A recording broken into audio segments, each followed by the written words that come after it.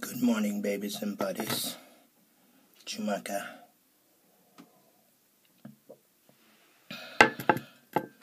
I come to you with a heavy heart.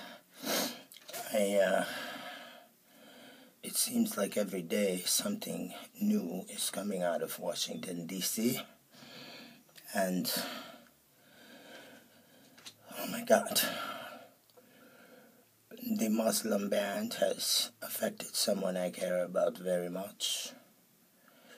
It is affecting Americans deeply.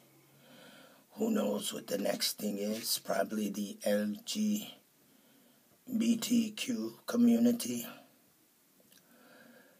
What is going on in Washington is detrimental to the life and liberty of those who live in the United States.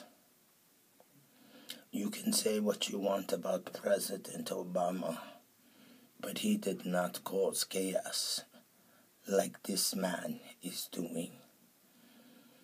He is stroking that pen across executive orders as if he is stroking his penis.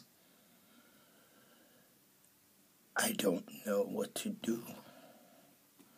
What do you say to a friend who can't come home because they're not quite white enough? What do you say to your gay friends? All the things we got accomplished last year can be stripped away from us. We must fight, people. We must get together and fight. Call your state representatives. Peacefully protest. Do whatever is necessary to stop this madness in Washington, D.C.